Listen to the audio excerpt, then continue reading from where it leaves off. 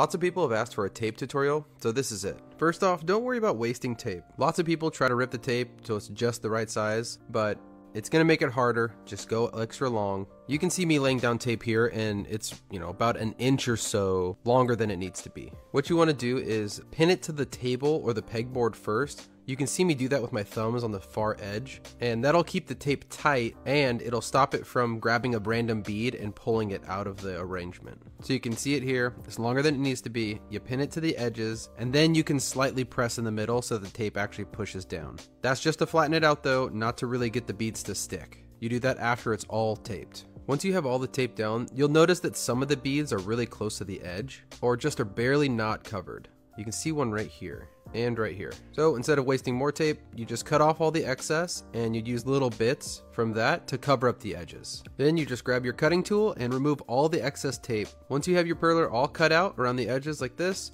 you just go through and take off all the excess tape. Sometimes on these bead sprites too, you'll end up getting spots in the middle of the perler where there's no beads, like if it's a circular Pokemon or whatever, and I don't typically cut those parts out. Mainly just the edges where the tape could be stuck to the table or the pegboards. That way when you flip it, it's easy to pull it completely off the boards. Once you're all done with that, you get your tool, like these tweezers here, that have a hard edge, and you scrape it along the beads. This will really push the beads into the tape, making them stick a little bit better.